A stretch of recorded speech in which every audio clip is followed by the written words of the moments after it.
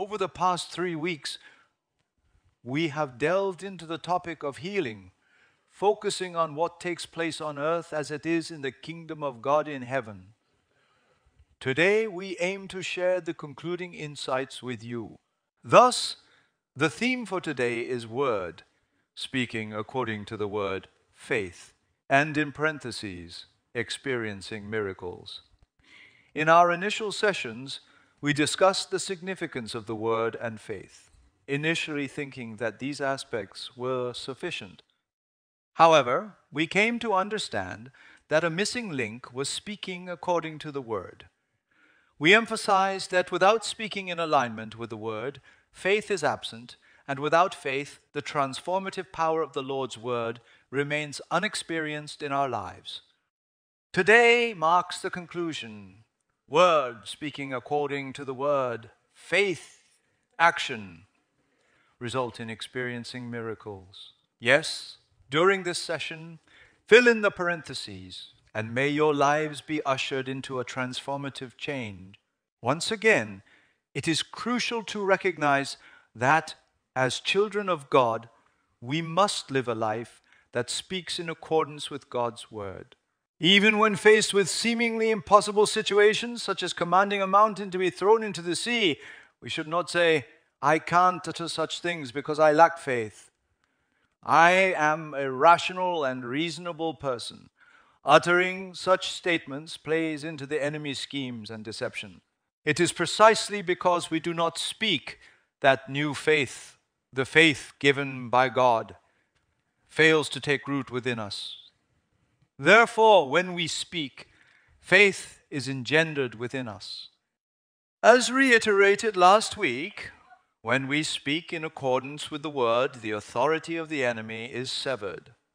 From that point onward, the Holy Spirit works through our words, creating an image that becomes a reality in the unseen world.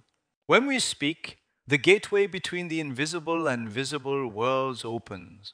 Just as God spoke when creating seemingly impossible things, and Jesus spoke in accordance with God's word while fulfilling God's will on earth.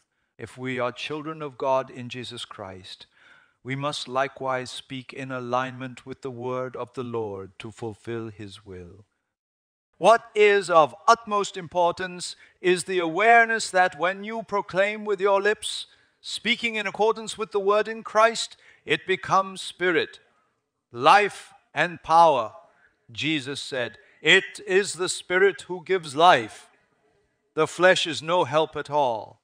The words that I have spoken to you are spirit and life." Today we acknowledge that we have died, and it is Christ who lives within us. In this moment we speak Christ's words, living a life that manifests Christ. Therefore, I affirm that what I say becomes spirit and life. When you speak in alignment with this truth, it is not merely the breaking of the devil's authority, but a resonance from head to heart, empowering you and filling you with strength, all because the Holy Spirit is with you. Many times we have spoken words that echo emptiness, where our words did not align with our hearts. But today, as children of God, we must learn to speak in accordance with the Lord's word in Jesus Christ. I wish for you to realize that the words coming from your lips are indeed spirit and life. Believe and accept it in faith. From that moment, the Holy Spirit will work and fervor will ignite within you. Today marks the final step to experience miracles. What is this last step? We thought it was about words, speaking according to the word and faith. However, depending on the nature of our faith, we may or may not experience miracles. The faith the Lord speaks of is not merely accepting His words wholeheartedly, but allowing the faith within Christ, not my faith, but the faith within Christ, to be the driving force. This faith is active faith. Therefore, the answer to today's title is Word, speaking according to the word faith and action miracle experience. Today we seek to understand the faith that takes action. To possess active faith, we must understand the relationship between righteousness and faith. An astonishing fact is found in Romans 1:17. For in it the righteousness of God is revealed from faith for faith, as it is written, the righteous shall live by faith. The gospel reveals the righteousness of God, and the remarkable fact is that the righteous shall live by faith. This gospel, the good news that Jesus Christ conveyed to us, signifies that the righteousness of God is revealed to us. The term righteousness signifies God's character, essence, and nature. So how does God's righteousness manifest in us? It occurs through our having a proper relationship with God in Christ, leading to God's governance over us, resulting in the manifestation of righteousness. Therefore, seek first his kingdom and righteousness. What is the kingdom? It is none other than God's rule.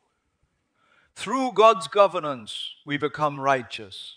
And furthermore, we progress to become those who fulfill righteousness.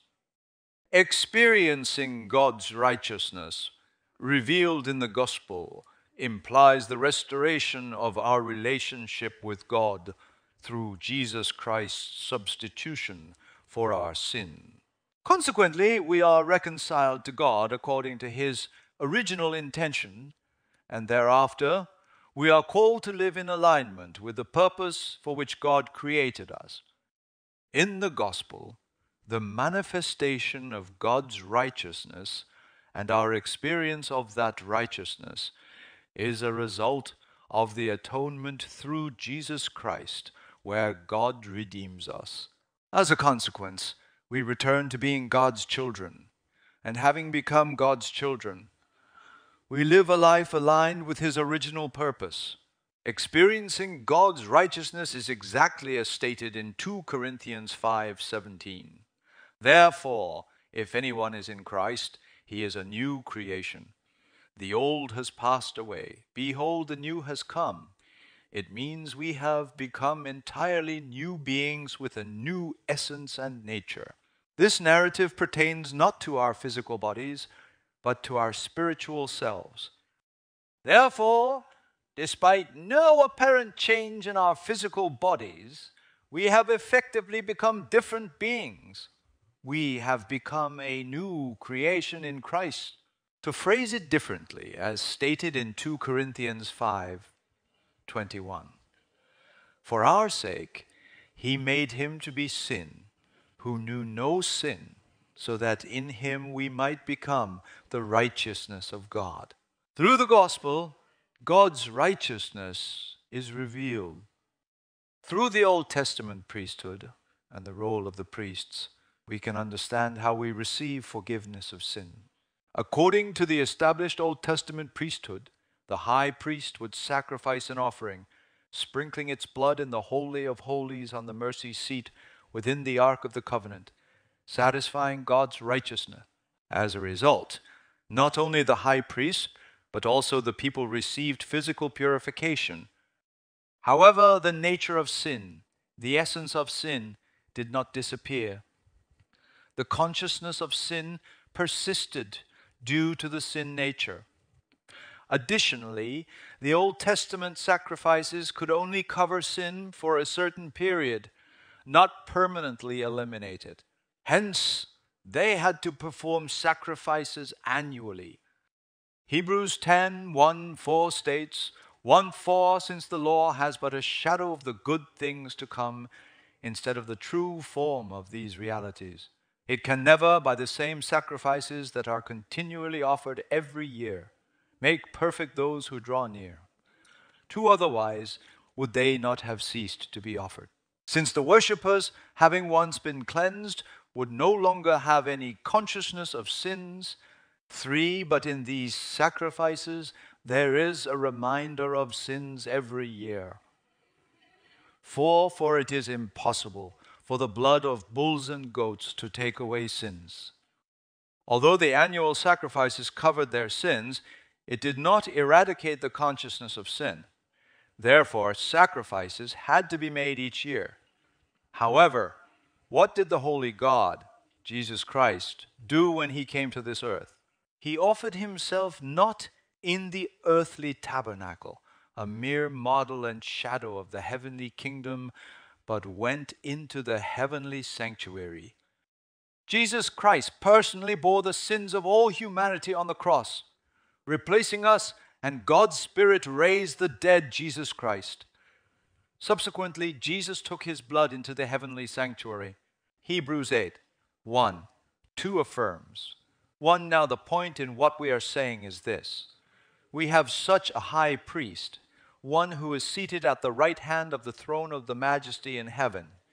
2, a minister in the holy places, in the true tent that the Lord set up, not man. He did not offer sacrifices in the earthly tabernacle, the model of the holy and priestly system, but in the heavenly sanctuary. Therefore, Hebrews 9, 11, 14 states, 11, but when Christ appeared as a high priest of the good things that have come, then through the greater and more perfect tent, not made with hands, that is, not of this creation.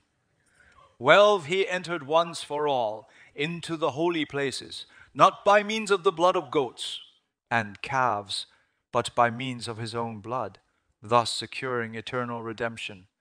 13, for if the blood of goats and bulls and the sprinkling of defiled persons with the ashes of a heifer sanctify for the purification of the flesh.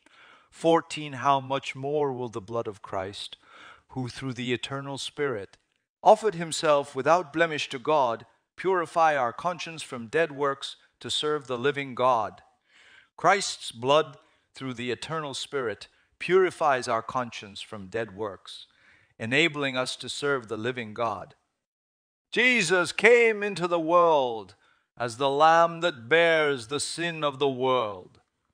Though he came as the Lamb carrying the sins of the world, he bore the burden of those sins, died, and shed his blood. After his resurrection, he functioned not as the Lamb bearing the sins of the world, but as the high priest. He entered the heavenly holy of holies, sprinkling his blood before the Father.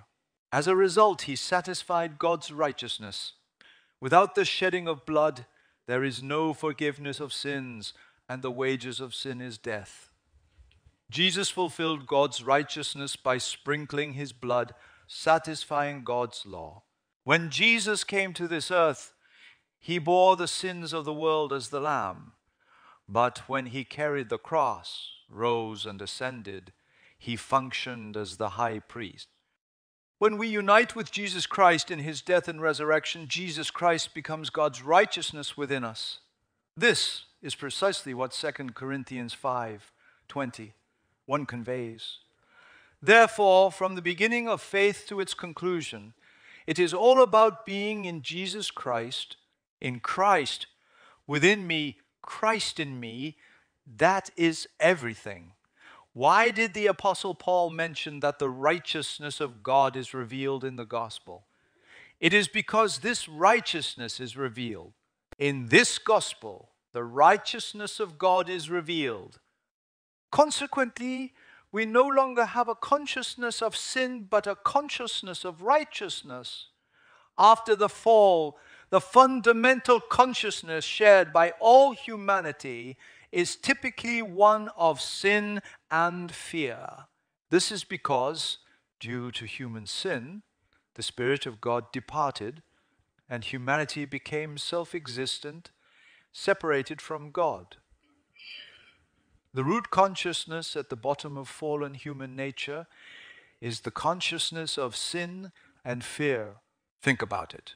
The reason why humans tend to have more negative thoughts than positive ones, more disbelief than faith, and dwell in lack and deficiency rather than feeling full, is because, as a result of the original sin, our inner selves were awakened.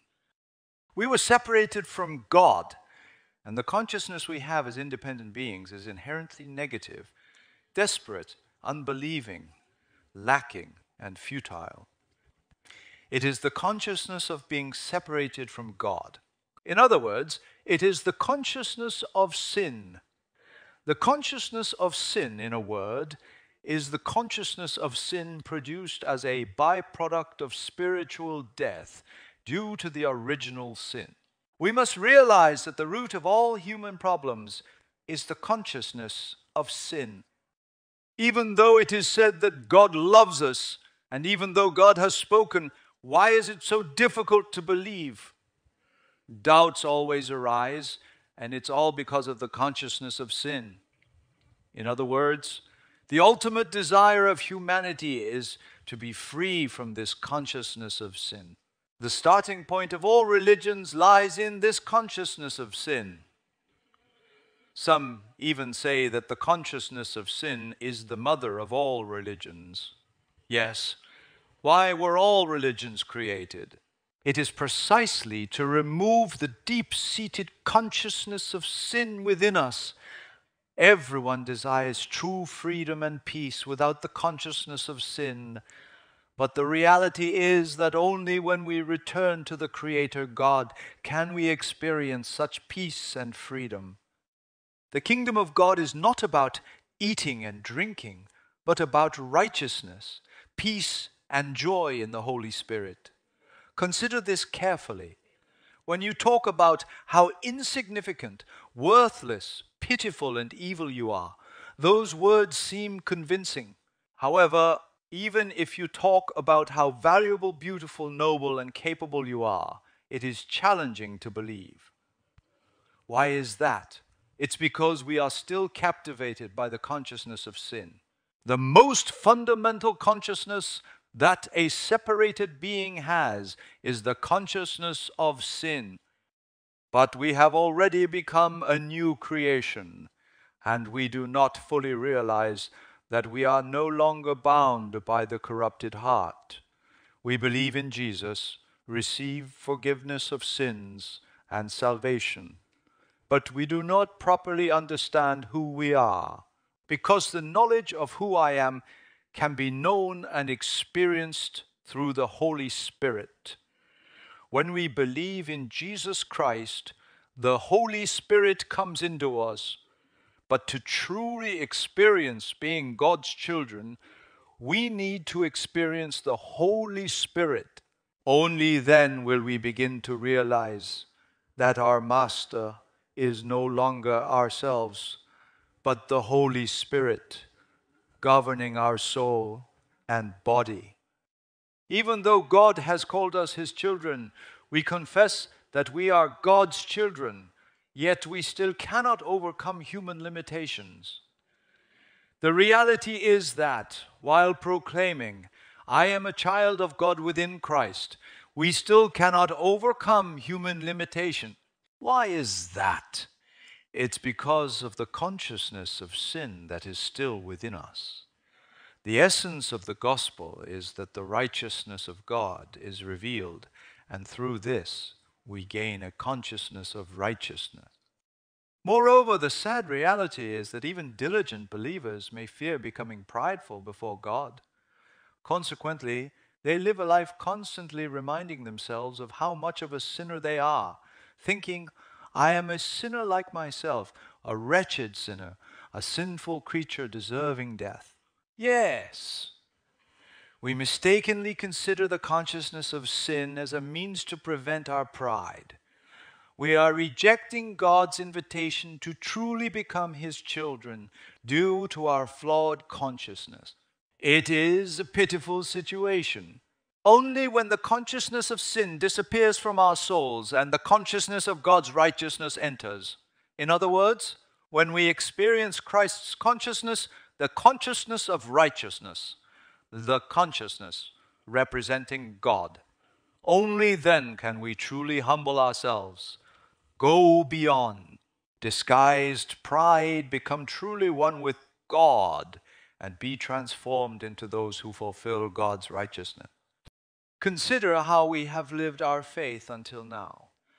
We have emphasized and heard only the story that we are sinners destined to die. Due to the emphasis on sin, we have placed ourselves in the consciousness of sin.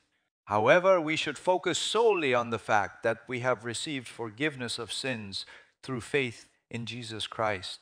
Sadly, we have not properly heard or experienced what happens within us after receiving forgiveness of sins, how the consciousness of sin disappears and the consciousness of God's righteousness as His children comes in. We claim that we have received forgiveness of sins through faith in Jesus Christ. However, the consciousness of sin still fills our hearts. Even if we talk about the promises of the Word, we cannot believe them. Why? Because the consciousness of sin is still within us. Unlike other religions, Christianity does not resolve the consciousness of sin on its own. It is because God, the Holy One, personally came to this earth, bore our sins, and made us new through water and the Spirit. We became righteous through Jesus Christ, and that is why we strive to live a life representing God. That is Christianity. However, we have not experienced the state of our souls being freed from servitude to the body by the Spirit of God, residing in the Spirit of God. Therefore, we earnestly practice our faith based on the conceptual belief that we have become children of God through faith in Jesus Christ, without ever experiencing living a life representing God's righteousness and fulfilling His will. However, the Scriptures clearly speak not only of the imputation of sin, but also of the imputation of righteousness. In Romans 5:18, 19, it is written, 18, therefore, as one trespass led to condemnation for all men, so one act of righteousness leads to justification and life for all men. 19:4, as by the one man's disobedience, the many were made sinners, so by the one man's obedience, righteous. In Romans 3:22, it states, the righteousness of God through faith in Jesus Christ for all who believe. For there is no distinction. And in verse 26 it says, it was to show His righteousness at the present time, so that He might be just and the justier of the one who has faith in Jesus. To reiterate, as mentioned earlier in 2 Corinthians 5:21, for our sake, He made Him to be sin who knew no sin, so that in Him we might become the righteousness of God. We are the righteousness of God. Yes, the righteousness of God. Through Jesus Christ, we have been reconciled with God, and we, through the union of God's Spirit with our spirit, have undergone a transformation in our essence. We are not just those who believe themselves to be children of God, but are indeed children of God. Therefore, we must live a life representing the righteousness of God. We have no consciousness of sin within us. We are beings incapable of sinning. Though our flesh may commit sin, in reality our essence is incapable of sinning. Within us exists not the consciousness of sin, but only the consciousness of righteousness, the consciousness of Christ, the consciousness representing God. However, due to not truly knowing who we are, we still live in the false identity of receiving forgiveness of sins and salvation while dwelling in the consciousness of sin. I reiterate that to eliminate this consciousness of sin, we need to experience the Holy Spirit. Only when the Holy Spirit captivates us can we truly experience who we are. No longer the false self, but the being within Christ, having the consciousness representing God. Now that we understand that the gospel reveals the righteousness of God, it is essential to explore how this righteousness leads to faith through faith. The gospel declares that the righteousness of God is revealed and leads to faith through faith. This statement speaks of leading to a new faith through the righteousness of God. Consider this.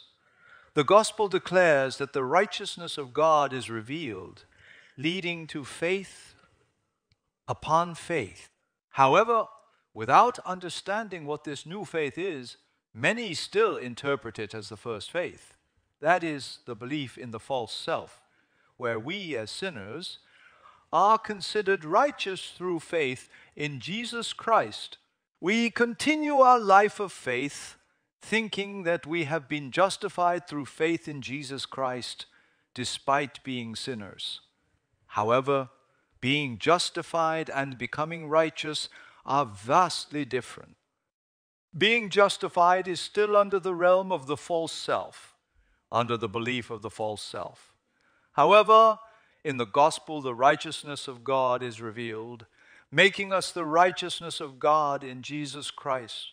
In other words, it is the conceptual acceptance of being called righteous and justified through faith.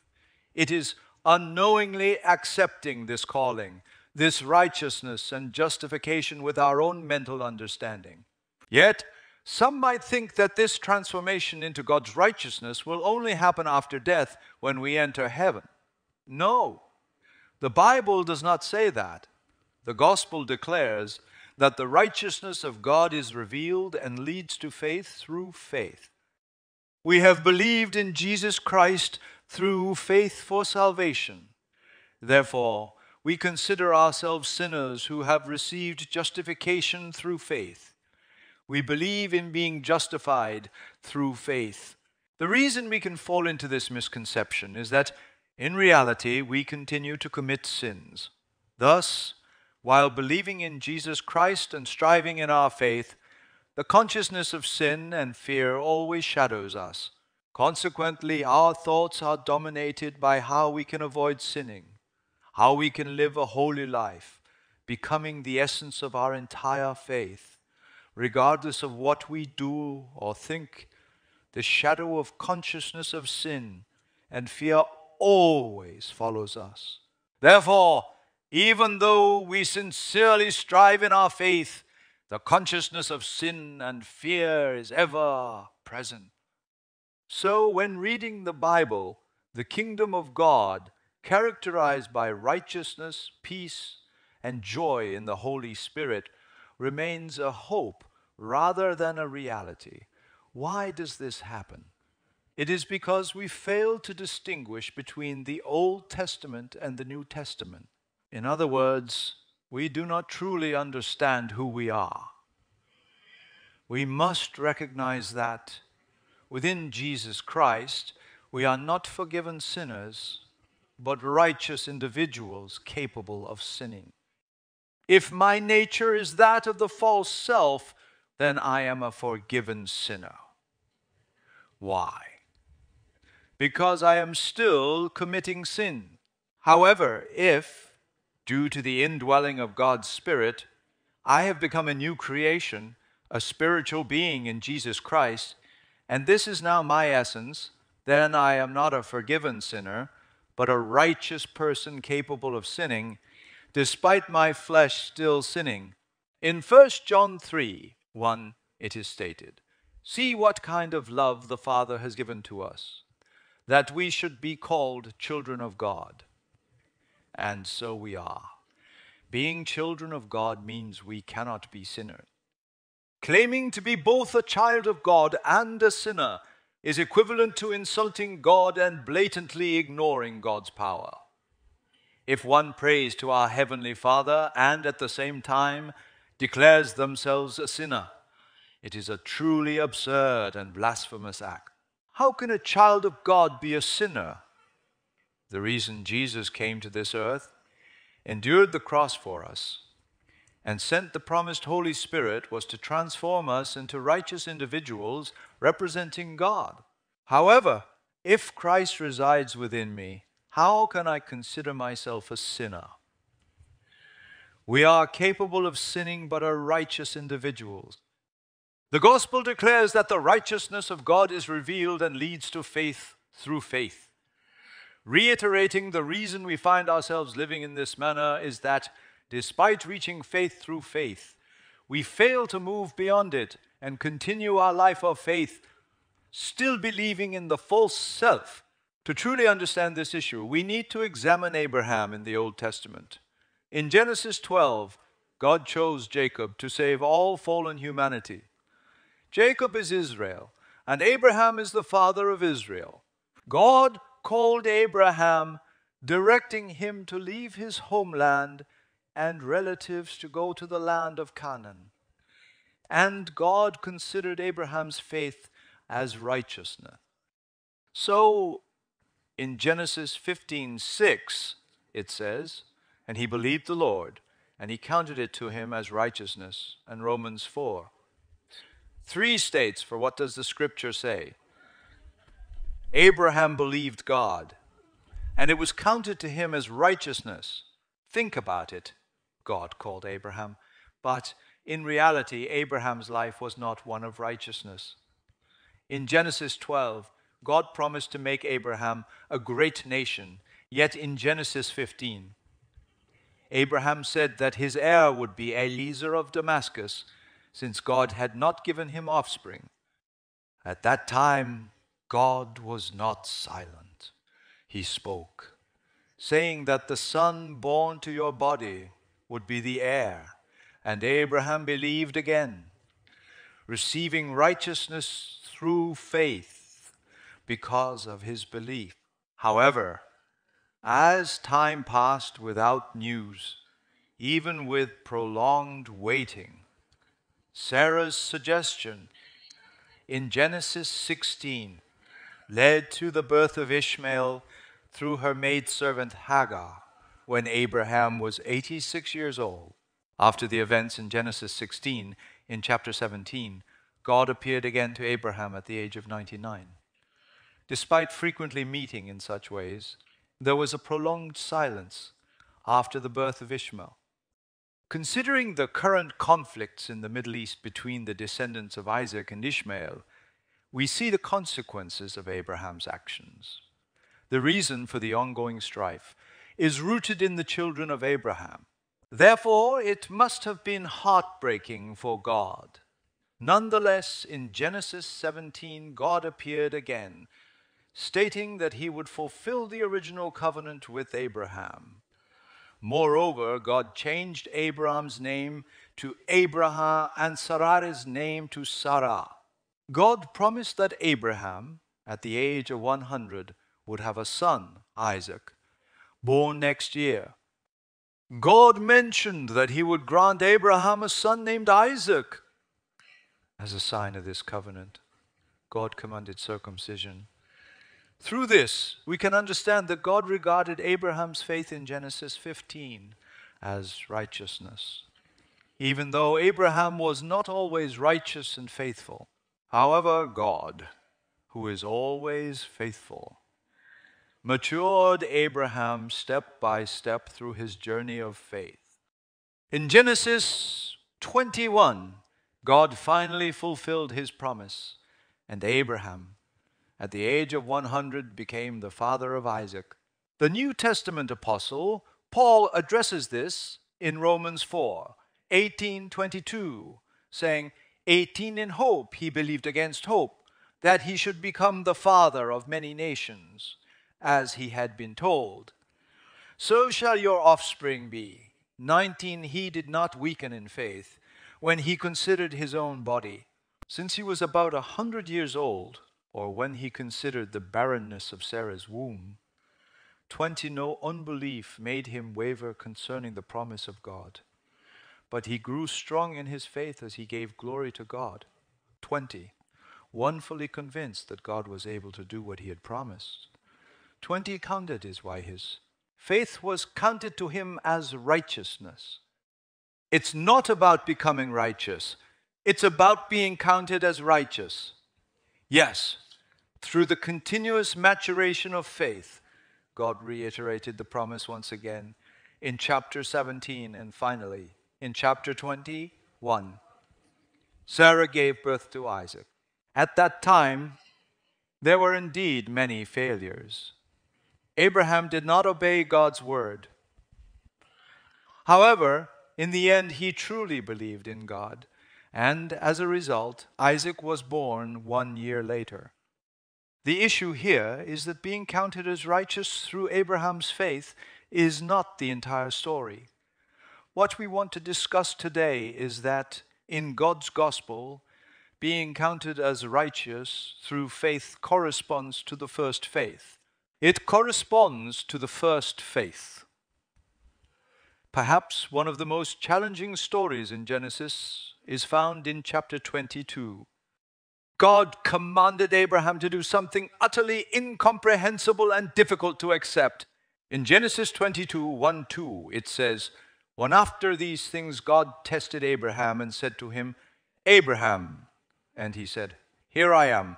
2, he said, 'Take your son, your only son Isaac, whom you love, and go to the land of Moriah, and offer him there as a burnt offering on one of the mountains of which I shall tell you.'" This is a completely shocking narrative.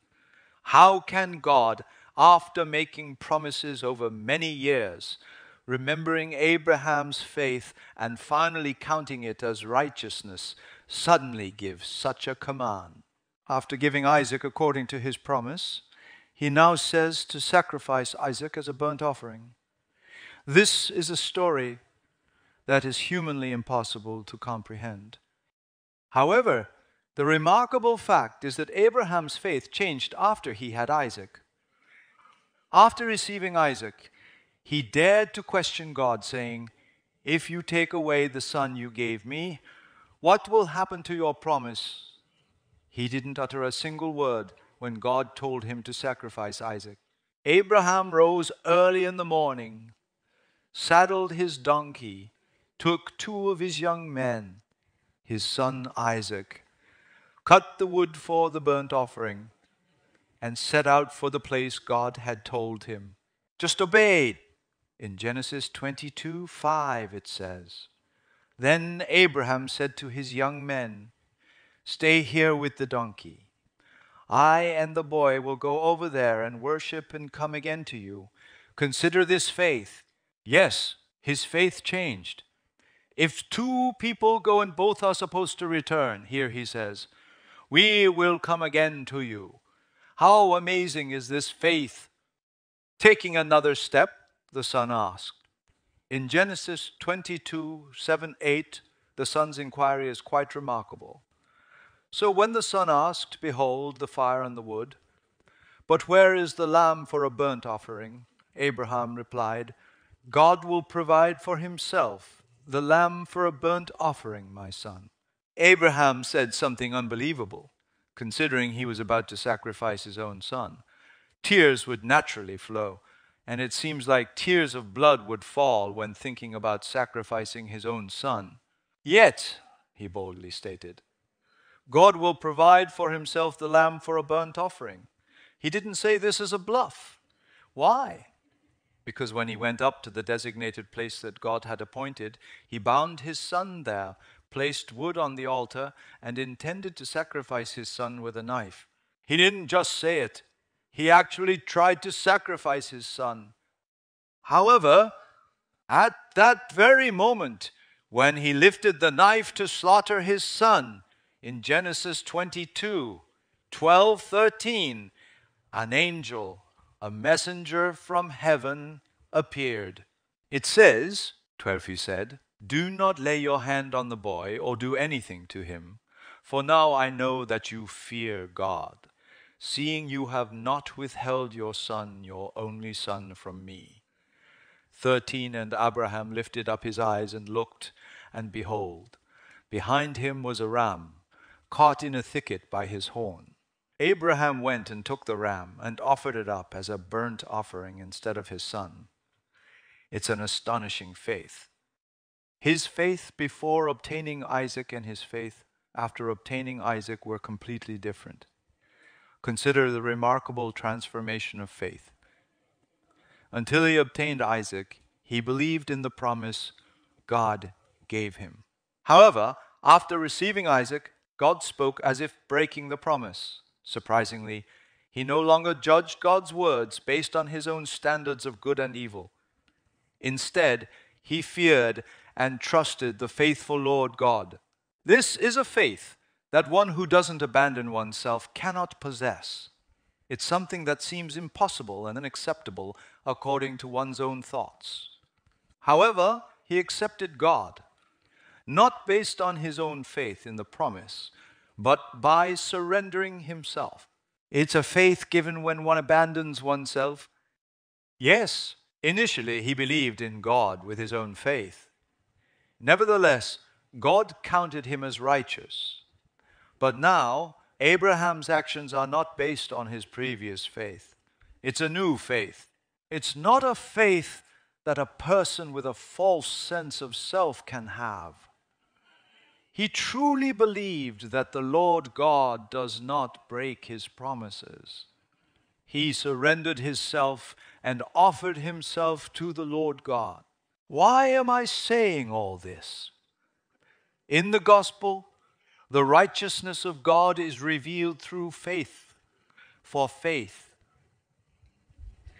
And only the righteous will live by faith. The righteousness of God, God's righteousness, is not merely receiving justification, but is the manifestation of God's righteousness. However, how does it apply to us? It means changing from the faith of human false pretenses to the faith of surrendering oneself with Christ consciousness. That is what it means for the righteousness of God to be in Jesus Christ. What we need is precisely that kind of faith. However, we often do not understand what the righteousness of God truly is. We still rely on our false self-centered faith, thinking, because God forgave my sins and made me his child, I'm trying to live a holy life. Yet, even within that, there is a lack of consciousness of righteousness, and we are filled with a sense of sin. This is because we haven't acquired the second faith. We do not know what the second faith is. From the perspective of the new covenant, what does it say about being justified? The Apostle Paul talked about being justified in Romans 4, but from the standpoint of being made righteous, Hebrews 11, 17, 19 speaks.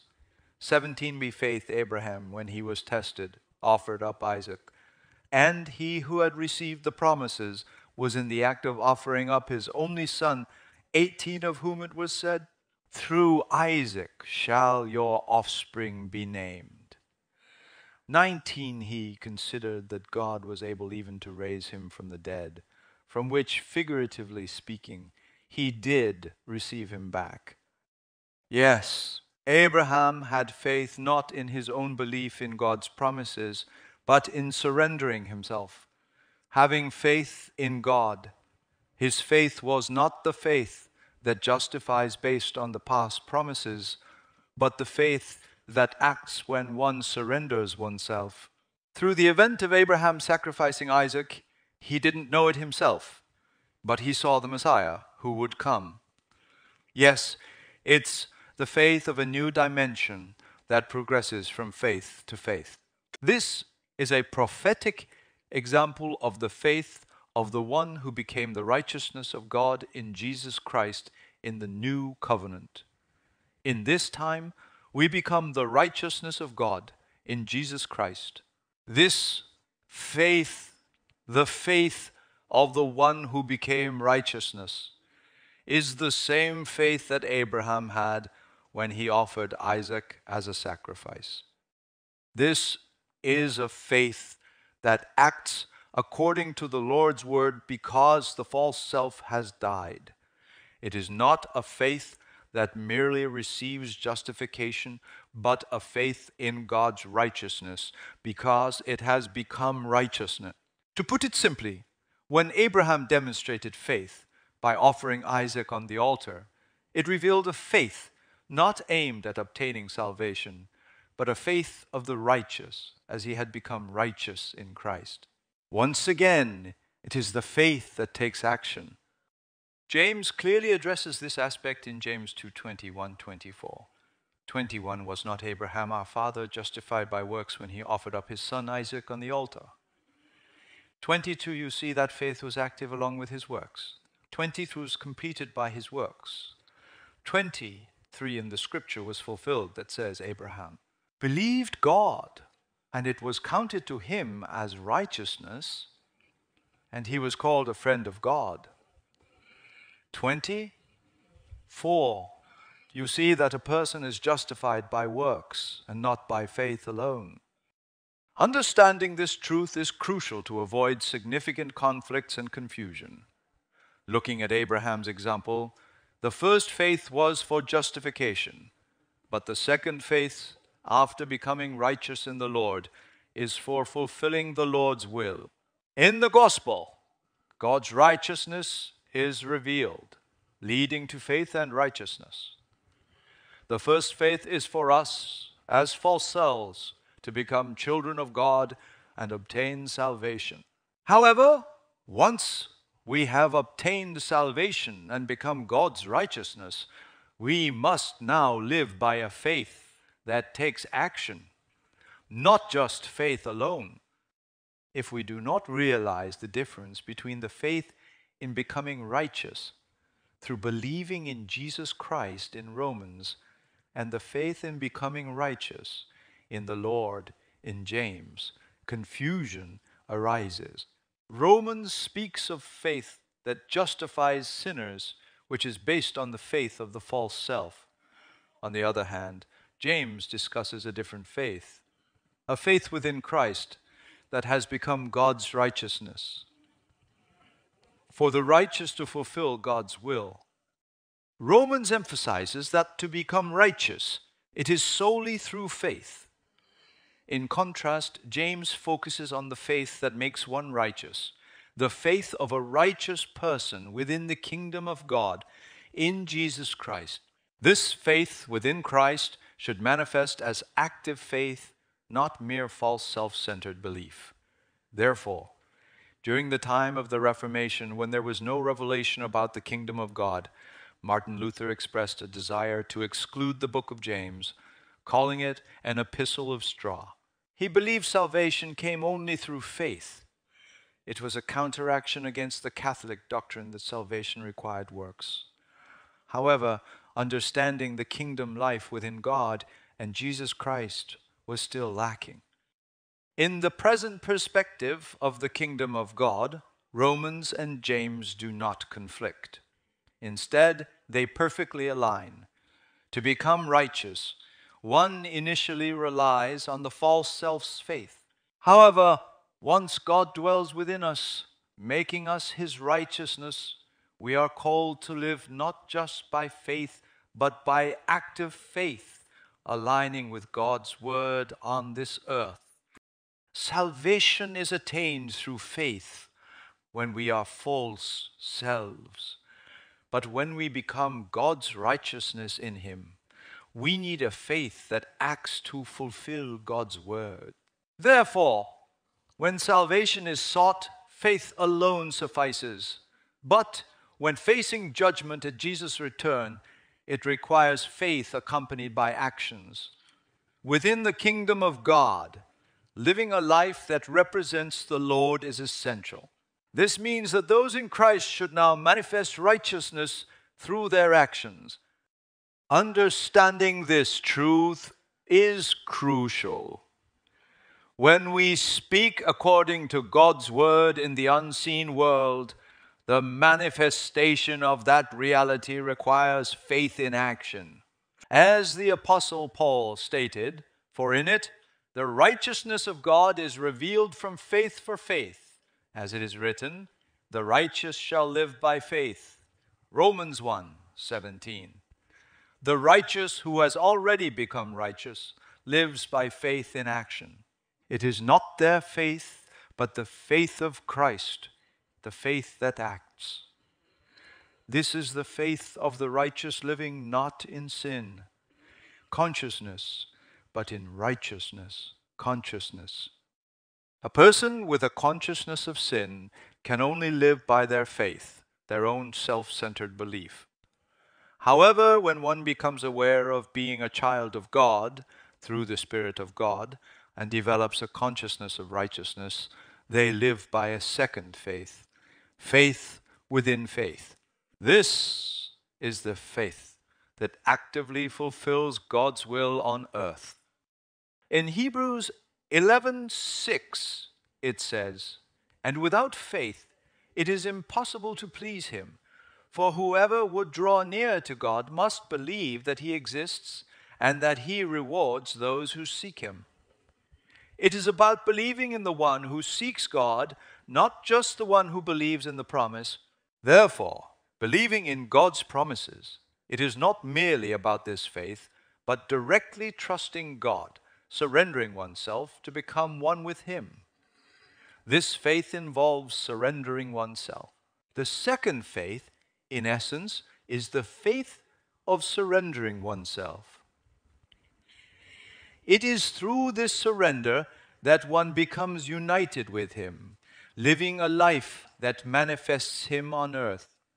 However, from a human existential perspective, when we say something, our words do not merely function in our bodies. Rather, when our souls reside within the Spirit of God, the faith given at that time is this second faith. It is then that we speak as God speaks, bringing to pass what we speak in the unseen world, feeling it and attaching reality to it. Hebrews describes this faith in Hebrews 10:38-39, stating, 38, but my righteous one shall live by faith, and if he shrinks back, my soul has no pleasure in him. 39, but we are not of those who shrink back and are destroyed, but of those who have faith and preserve their souls. Yes, those who preserve their souls have faith in salvation. This means that the soul, having free will, can function in the body or enter into the Spirit of God. Thus, faith in the salvation of the soul is precisely faith in Jesus Christ. The righteous live solely by faith. Therefore, the Lord says, when the Son of Man comes, will he find faith on earth? He is coming again. At that time, those whom the Lord permits bodily resurrection, his children, are those who possess this faith. This faith actively fulfills God's will on earth. When the Lord comes again, he will look for this faith on earth. We must live according to this faith. In the gospel, the righteousness of God is revealed, leading from faith to faith. Let us not live by mere belief, but live by mere belief, but live by faith. It is not about believing in my own authority and trusting in God's word. It is about having faith in becoming one with God through death, having a consciousness of righteousness and fulfilling God's will, of faith in Christ. This faith creates the reality that has been accomplished in the unseen world according to God's word. Regardless of what is visible, it is not bound by it, but speaking according to God's word in Christ, it is faith that creates the reality accomplished by God in the unseen world. This faith is the faith in Jesus Christ.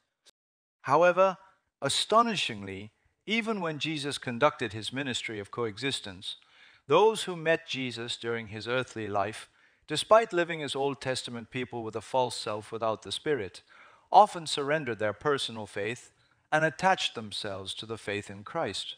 When Jesus personally appeared and spoke, that was experiencing miracle. Do you see this picture? What is it? It is an illustration of Peter walking on the water from Matthew 14. When Jesus walked on the sea at night, the disciples, thinking it was a ghost, were frightened. Jesus said, "Take heart, it is I. Do not be afraid." Then Peter said, "Lord, if it is you, command me to come to you on the water." And Jesus said, "Come." However, Peter did not say, "Thank you, Lord. I can also walk if you are with me." No, he did not. He demonstrated a faith of action. It's either sinking or walking. It's one or the other. He exhibited a faith of surrender, a faith that solely focused on the Lord. Do you know when miracles happen? It happens from faith to faith. Do you know what kind of faith God's children should have? Do you know what active faith is? However, we are not doing that. we still consider the Lord as our Creator with an amazing power. Surely the Lord will work. Tonight He will heal you. You say this and that, but it's just talk. There's no action. There's no action. However, look at Peter. If Peter had his false self, he would have said, Lord, I believe I can walk too if you are with me. Did he say that? No, he did not. Jesus said, come. So it's either sinking or walking. However, at the moment of taking a step, a miracle happened. So as Peter was walking, the wind blew, and he began to sink when he got caught up in the environment without looking at Jesus. At that moment, Jesus said, "Oh, you of little faith, why did you doubt?" He reached out his hand and caught Peter and brought him back into the boat. Peter demonstrated a faith in action. How about the woman with the issue of blood? For 12 years she suffered from this condition, went to every hospital, spent all her money, and was completely devastated. In that state, she heard about Jesus and kept saying, "If I only touch his garment, I will be made well." She thought she would be healed if she touched Jesus' garment. I mentioned this last week.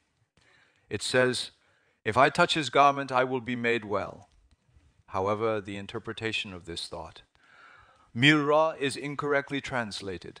The original Greek translation is lego, which means to say, to speak. In the original meaning and tense in Greek grammar, it means to say continuously, continuously, continuously, continuously. At first, this woman had no faith. However, there was no other way to go. She had heard of numerous miracles. So how did she think? She thought, if I go forward and try to reach Jesus, I might be hit and killed by a stone even before I get there. So even if I go back, if I touch the edge of his garment, I will be healed. She created an image by saying this and continued to speak it like a child. When she continuously spoke and created that image, the Holy Spirit worked within her, deeply embedded in her heart. So she pushed through crowd, and when Jesus said, "Who touched my garments?" people were bumping into each other saying, "Who touched me?" When she confessed, kneeling down, Jesus said, "Your faith has made you well. Go in peace." Isn't this faith in action? Miracles happen because of her actions. You cannot just say, I believe, I believe, I believe, and expect to experience miracles. How about the paralyzed man? Friends brought him, opened the roof, and lowered him down to Jesus. Jesus said, "Rise, pick up your bed, and go home."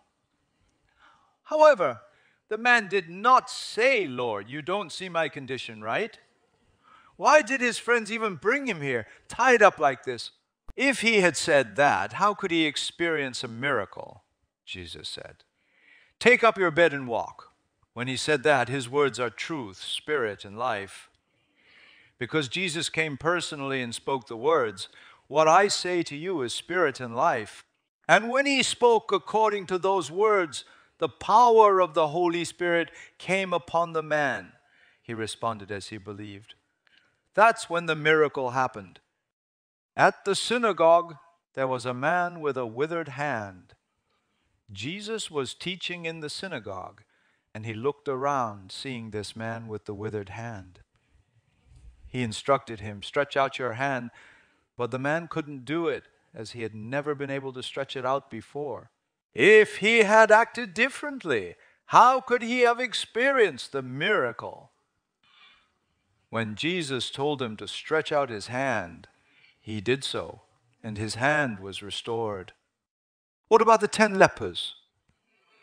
When Jesus entered a village on his way to Jerusalem, lepers stood at a distance and called out, "Jesus, Master, have mercy on us." Jesus said to them, "Go and show yourselves to the priests." As they went, they were cleansed. It's a faith in action. When Jesus encountered a blind man from the moment he was on earth, He spat on the ground, made mud with the saliva, anointed the man's eyes, and said to him, "Go, wash in the pool of Siloam." Did the blind man go there and wash as instructed? No.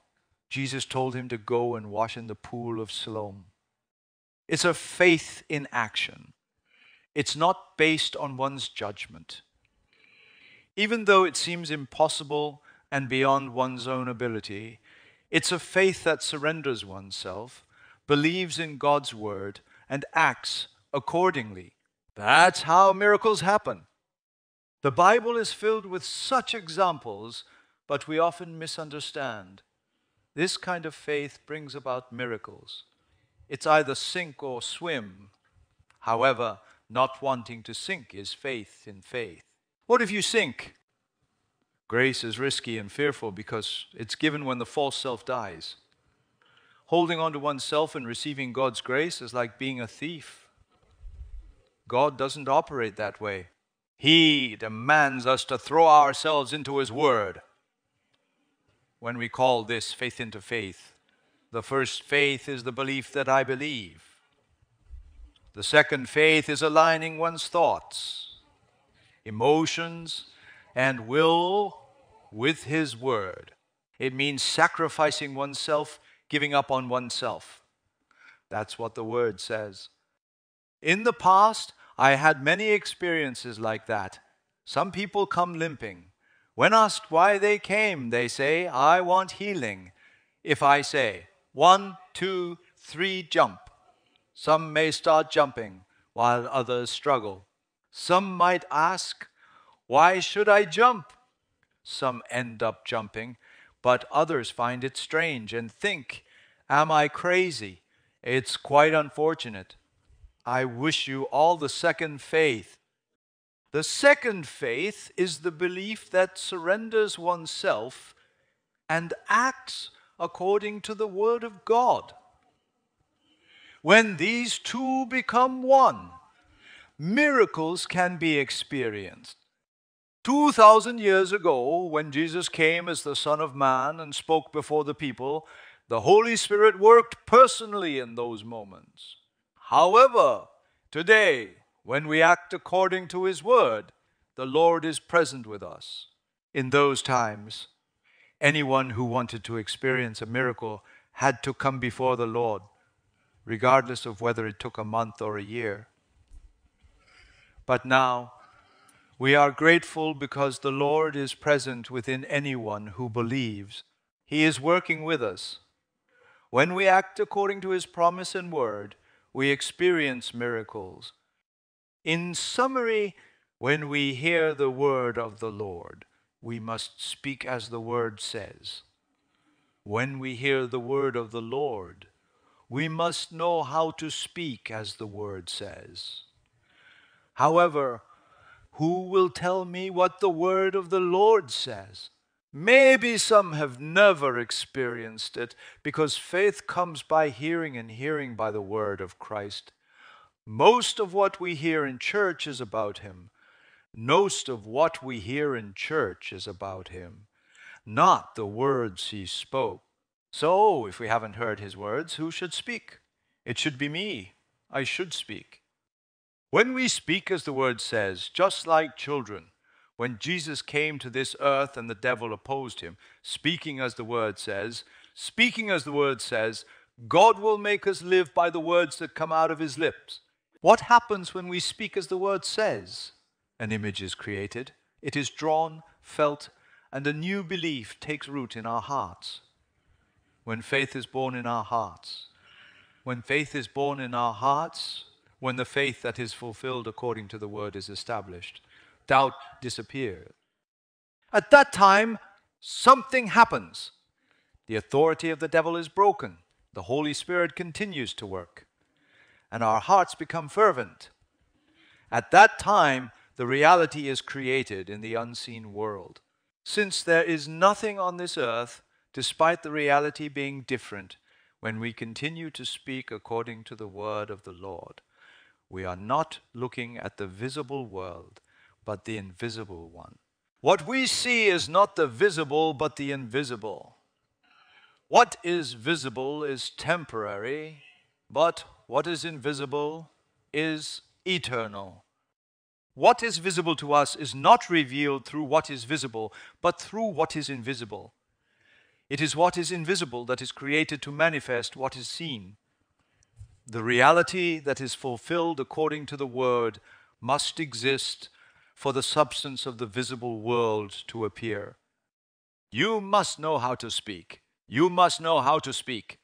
You must know how to speak as the Word says. Speaking is the only way faith is born. The astonishing fact is that when you speak, the authority of the devil is broken. The authority of the devil is broken. Yet we seem to be living under the rule of the devil. Many are not aware of it. In our rational, logical, and scientific world, it seems irrational to believe in something beyond reason. It's a tale possible in a prisoner of war camp. However, the fact that the Lord has brought us into Jesus Christ means we are set free into the kingdom of God. The laws of the kingdom of God do not apply to this world. They apply only to the children who have entered into the kingdom of God. Speak as the Word says. Continuously, I emphasize to you that the most astonishing thing happens when you cut off the authority of the devil and start speaking as the Word says. Your inner being begins to burn. Initially, you may think you are crazy not speaking such words. People might wonder what would happen if they heard it. But gradually, like a child, each proclamation makes your heart and inner being fervent. Why? Because the Holy Spirit is at work? Then you start speaking more forcefully, and with each word it begins to manifest and feel. At that moment, the reality of the unseen world is created. It is recorded in our hearts. God does not show favoritism. We reap what we sow. When it is sown in this way, you speak what is filled in your heart. You speak what is filled in your heart. Initially, you heard and spoke, as the Word says, creating faith. After faith is created, we speak based on that faith. From that point on, my words to you are spirit and life. A good person speaks good from the good stored up, and an evil person speaks evil from the evil stored up. We are filled with what is fulfilled according to the word of the Lord, and we start proclaiming it. At that time, something remarkable happens. What we speak becomes spirit and life, not only within ourselves, but also serving as a channel between the visible and invisible worlds. A pathway opens up. Our inner being and heart have entered into God's rule. Our inner being and our hearts have entered into God's rule. Therefore, our God Spirit, our soul, and our inner being and heart are in harmony. This means that the pathway of glory has been opened. And when that happens, we act as we believe. As we believe.